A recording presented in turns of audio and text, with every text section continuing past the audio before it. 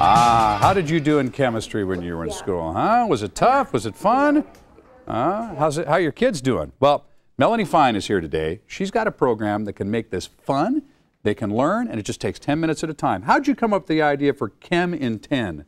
Well, I am a high school chemistry teacher, and I have students who are struggling with chemistry. In fact, I talk to any adult, they'll say, oh, chemistry is my worst subject. So my worst subject, and the kids are struggling, and they have short attention spans.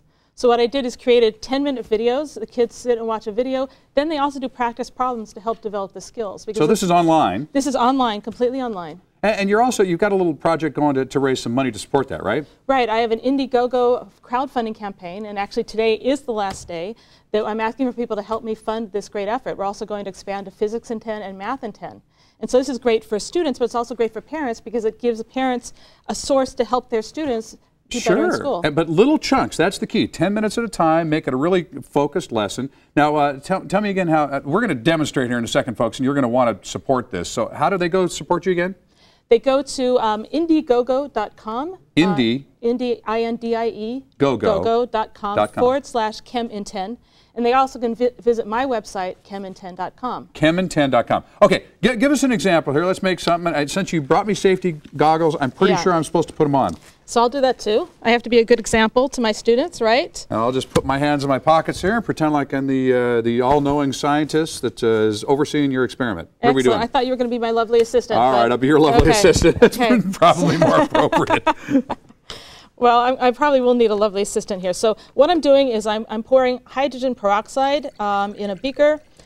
This is store-bought 3% hydrogen peroxide. That's the kind you just use to clean a wound and that type of thing? Okay. And when you clean a wound, what happens? It bubbles, right? Right. That's the decomposition of hydrogen peroxide because hydrogen peroxide is H2O2. It's made of water and oxygen. And it's a natural process for it to decompose, but we can help it along a little. Hydrogen peroxide. Peroxide. How about that? Yeah, there you Got it now. There you go. And I'm going to really load the decks here and add a lot. See, we chemists like to do this with 30% hydrogen peroxide. Unfortunately, I didn't get 30%, so I have just the regular 3%. This one actually is 6% you can get at a beauty supply store. Oh, so you would have preferred to really light this thing up, wouldn't you? Well, yeah, it would have been all over the place, and it would be much more eye-catching. But this way, I can show you how you can do this at home. Okay. And of course, you know, what you do in a chemistry experiment, you always add soap. Why you add soap? What does the soap do? So this is going to create oxygen, right? Okay. It's going to break down into oxygen and water. And so what the soap is going to do, it's just going to catch the oxygen and foam out. And we're hoping that it's pretty dramatic. And then if you'd like, do you want any color you prefer? Yep, I think we should make this, let's make it red. Let's make it Halloween red. Okay, yeah, Halloween red. There we go. Maybe a little bit more. Okay? Okay. There we go. Excellent. Now, I have to tell you that if this doesn't happen really fast, I'm just going to start adding a lot more stuff. So what I'm going to add to it is not anything that makes the reaction happen, it just makes it happen faster. It's called a catalyst. And you can. So that's, again, that's part of the lesson. Catalyst makes things happen faster. Right, right. They make things happen faster. They're not part of the reaction. You could buy yeast in the store and mix it with warm water and then pour it in.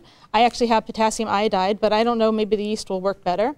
And what I would like to do, and again, this is better with the 30% hydrogen peroxide, that's 30% by volume, is put the pumpkin on top and then have it ooze through the pumpkin. But we'll see if we get enough ooze for that to happen. All right, so I'm getting ready to place the pumpkin then, right? Okay, you want to do that? Sure. Okay. Well, you know, I've got the gloves. I think maybe I should do that. Why don't you pour it, Hugh? You do that. You ready? Yeah, go for it. Okay, here we go. Okay.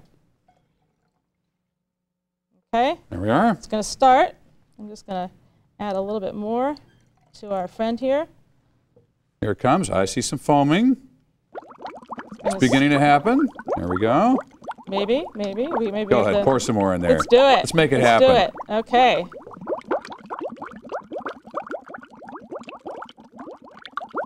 Nice. Nice. Okay, and then it may start getting messy.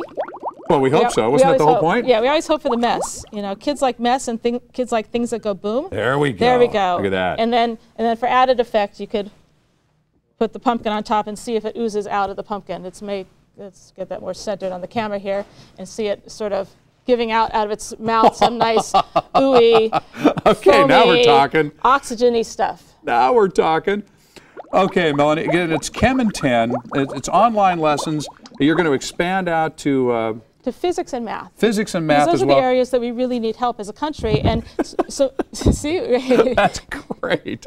And yeah, that was part of your motivation. Is we rank like 25th, 26th in the world in these disciplines, and that's just not right. We should be leading the way in these things. And we can't just entertain them. You know, this is entertaining and this is great and this gets kids excited, but we need to then provide the scaffolding and the groundwork to teach the kids so that they can succeed. Because even at the high school level, if they do well when they get to the college level, they find that it's just too hard. So if we can give them the skills, and with my website Chem in 10, that's my goal, to actually have them work through the problems, develop the skills so that they can master sciences. So help support that. You go to chemin10.com. Chemin10.com. Chem, C-H-E-M, That's the in10.com. website. And then the crowdfunding campaign is at indiegogo.com/Chem in10. /Chem in10. Indiegogo.com/Chem in10. All right, folks, support, and let's have some fun, and let's elevate those test scores here all around the country. It's good to see you. Thank you so Nice much. job. Thank you for having me.